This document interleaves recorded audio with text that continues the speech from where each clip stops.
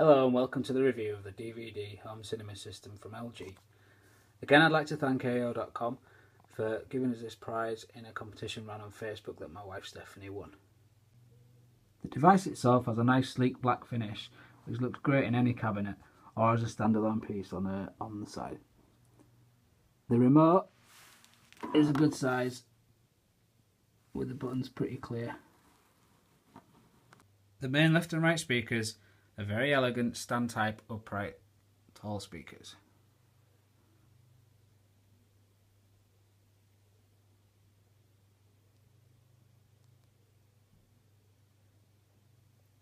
They're about 2.5–3 foot in height.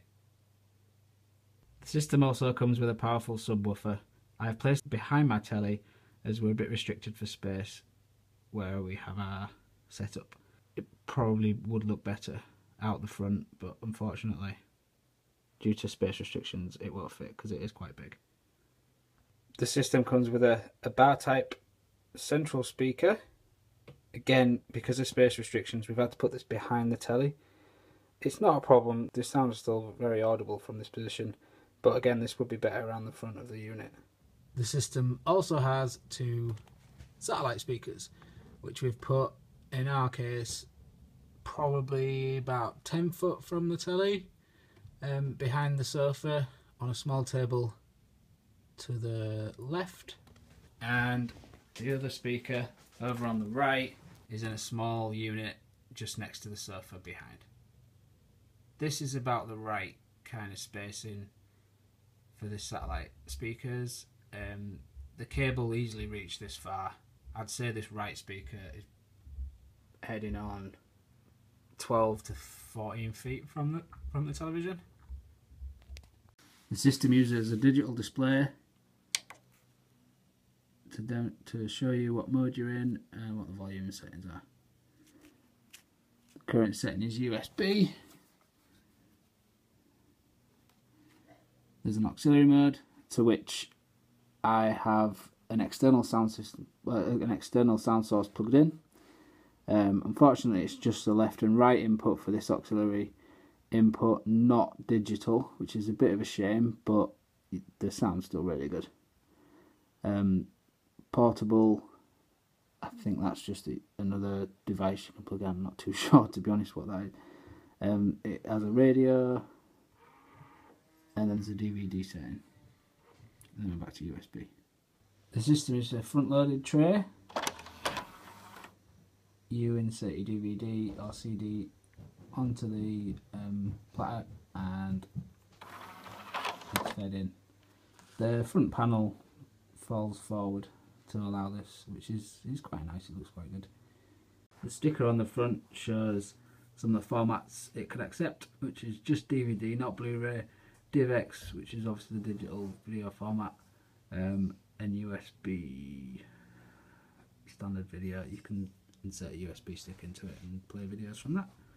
The full HD upscaling, you connect via a HDMI cable. Even though it's not high definition, it does a pretty good job of upscaling a standard DVD. But again, unfortunately, don't forget this is not a Blu-ray device, it is just a DVD player. But it's probably one of the better ones on the market.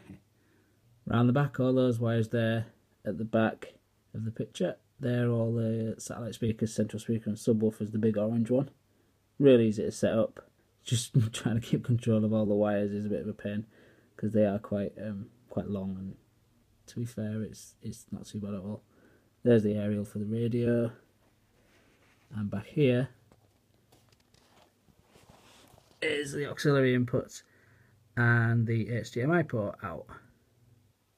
So this is the home screen for the DVD home menu. When you've not got a disc in, this is what you get. You can select, obviously, music, movie, photo setup, because you might have a USB device plugged in. But when you insert the disc, which I'll do now, it automatically detects what you're doing. I'll put that in. Oops.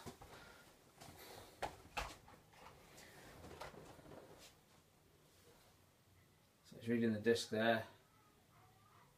Recognises it's a DVD. Shows you me in the reflection of the screen. and there you can see it's loaded the DVD, and the picture quality is pretty good for an upscale. Just let it load up.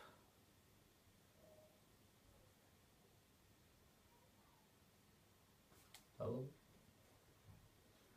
there's the DVD protection, so I probably shouldn't really be showing you this because it's probably in breach of that, but never mind. I'm sure they'll understand.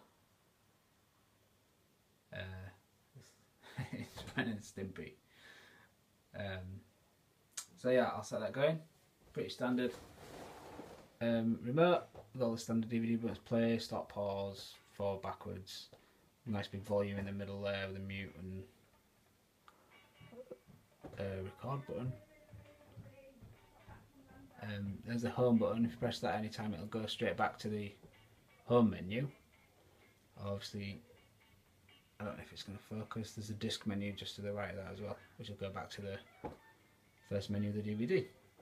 You navigate using those arrow buttons in the middle. It goes pretty loud.